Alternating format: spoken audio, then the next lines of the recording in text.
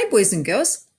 Well, today's story is about living or non-living.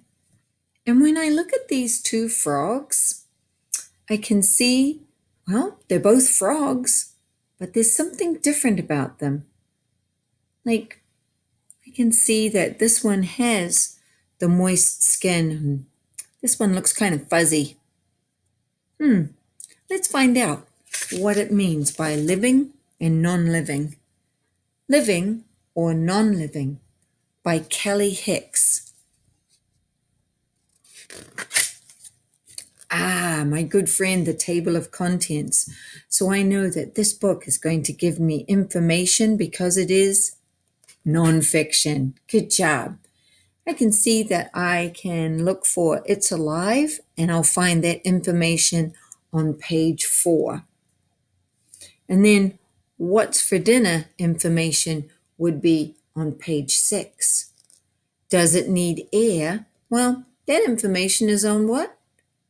Page 12. And then, are you thirsty? That information will be on page 14. Does it move? That information will be on page 18. And show what you know? That's going to be on page 22. So hopefully we can show what we know. It's alive. What animal do we have here? Yep, we have goats. And we know goats breathe in fresh air as they look for a stream to get a drink of water. Cool. Think about the world around you. How do you know if something is alive? If it needs food, water, and air to survive, it's a living thing. So I need food, I need water, and I need air. I must be alive. What's for dinner? Living things need food to make energy. A pig eats slop. It must be living. A farmer mixes cornmeal and water to make slop, and it's used to feed the pigs and other livestock. So if that animal is eating and drinking and needs energy, then that one's living. Plants are living too. They make their own food with a little help from the sun. They make their own food using sunlight, which is called photosynthesis. Daisies use energy from the sun to make food. That's what this little note here says.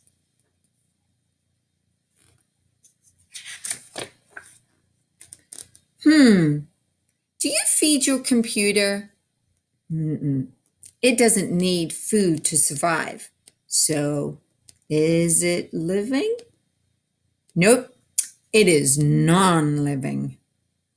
Yeah, could you imagine if you had to feed your computer?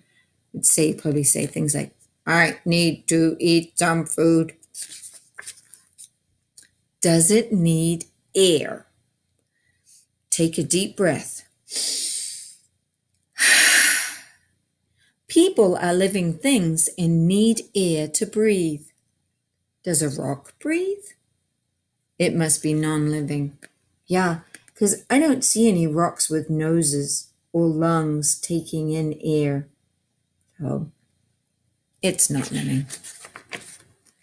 Are you thirsty? If it is a living thing, it needs water. Water helps living things stay healthy. I like drinking water. I have water with my breakfast, my lunch, and my dinner, and then sometimes in between. A horse drinks water. It must be living. A bicycle doesn't drink water. It must be non-living. Wow, could you imagine if you had to feed your bicycle water to drink? That would be kind of funny. Does it move? Living things can move. Some living things hop, skip, or run. Plants move too.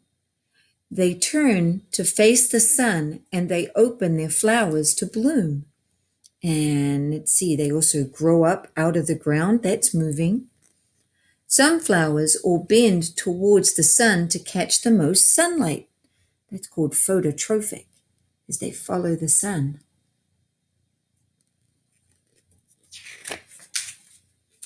A book cannot move on its own.